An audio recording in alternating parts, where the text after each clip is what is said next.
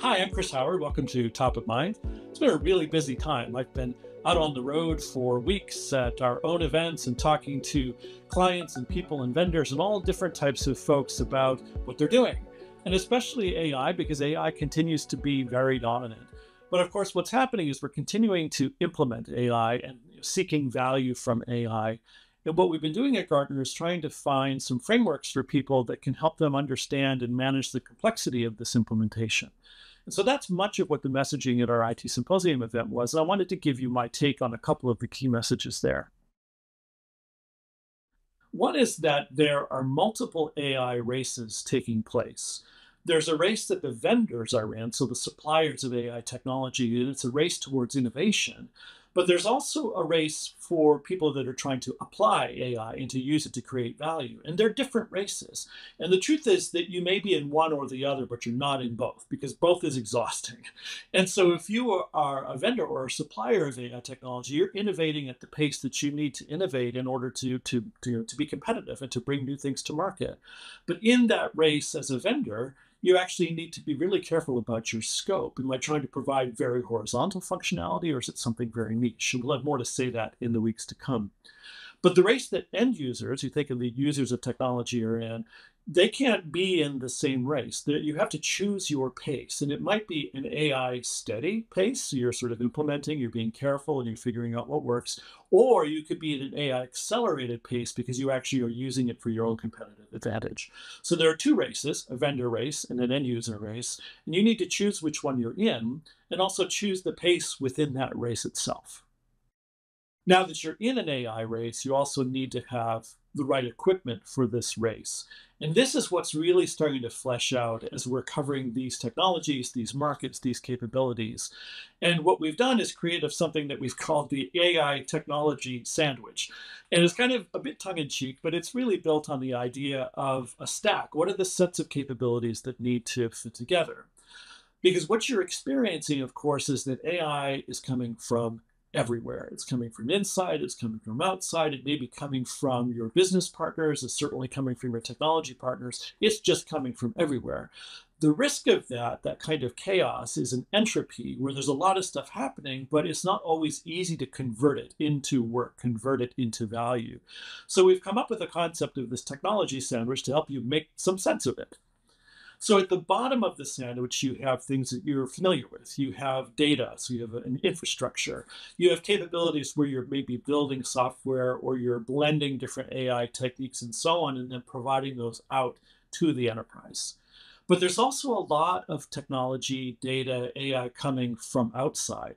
And so think about bring your own AI. Maybe that there's a specific technology that I want to use in my job or in my function, and I'm bringing that and actually using it, say, to create marketing copy or to do something specific in a finance function. There are all kinds of these things. The other thing that's happening is you're getting AI coming embedded in software that you're purchasing or maybe already have. So we're seeing definitely AI embedded, for example, in ERP systems or in CRM systems, all of the types of typical enterprise applications that we use, AI is coming from there too. There's also more and more data coming from outside that you may want to feed into your environment in order to make decisions. And all of this really is about augmenting the ability to make decisions based on tons of complex data and patterns that are in your environment. So you have data coming from outside. You have people bringing their own AI into that environment. You have embedded AI coming from the vendors themselves. And then down underneath, your IT staff is also building AI applications, consuming data, building data fabrics, and so on. So you have this sandwich kind of starting to come together, which is a bit symmetrical. So things at the bottom look similar to things at the top. But there's a really important part in the middle, kind of the heart of this, which is the layer that we call the TRISM layer, which stands for trust, risk, and security management. Trust, risk, and security management. And this is the set of technologies and also processes and methodologies that you use to govern this incoming set of data and these AI capabilities. And it's a mix of human processes, so governance, or choosing what you're going to do, choosing how algorithms will make decisions, sort of what the boundaries are around how AI will be used in your environment. But also there's this emerging set of technologies that enable you to mechanize security and risk management in the environment. So for example, you may actually have systems that are checking the output of generative AI systems to make sure that they are compliant, that they're not speaking bad language or they're not giving bad advice. And there's a whole set of emerging innovation happening in that space. It may be that you have technologies that are assuring compliance with regulation and policy. But generally, these are techniques that are keeping you safe as you incorporate more and more of these technologies. So you have a tech sandwich, data on the top and the bottom. You have AI coming from the top and the bottom. And then you have TRISM, or governance and security mechanisms in the center. Now, depending on what you're trying to accomplish with your AI implementation, your tech sandwich will have different sizes. And it may be that if you're small or a mid-sized company, you're actually going to absorb more of this from your vendor partners, and you're not going to build as much on your own. So you'll have a tech sandwich that maybe doesn't have as much built on the bottom.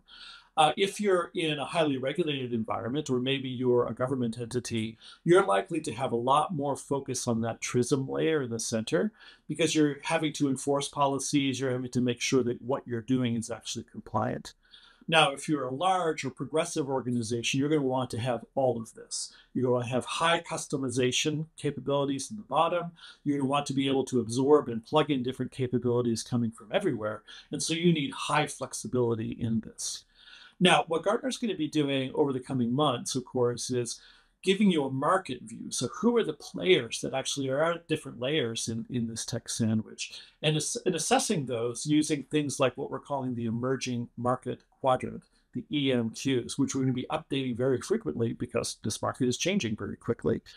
We're going to try to help you make decisions about which pieces of this sandwich to activate based on what you're trying to do, because it's all about outcomes.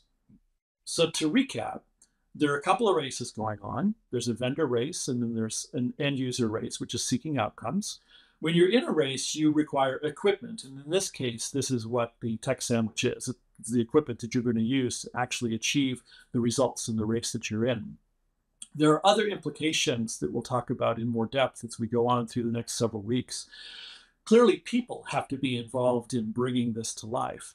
And more what's happening in the implementation of AI is that AI is becoming a part of the team. It really is becoming a team member. And so you're inserting machine capabilities into the operating model, which changes the nature of work itself. And there's some interesting and maybe odd reactions that people have beyond sort of the initial fear of losing jobs, which tends to be where people start. The reality is more nuanced than that. So we'll be talking more about how people and machines work together to accomplish results, and really understanding the psychology of that relationship. And then, of course, all of this aimed at creating business value, which will have its own set of top of mind and other videos that we're going to create to help you understand how to create value from all of the things that I'm talking about. So my advice to you, choose the race that you're in, choose the pace that you need to accomplish the goals that you have, and then think about what are the ingredients in your tech sandwich, your AI tech sandwich, to make that work. And then use this with your vendors to understand the capabilities that they bring to help you accomplish the goals that you have. Thanks for joining. I'm Chris Howard. This has been Top of Mind, and we'll see you next time.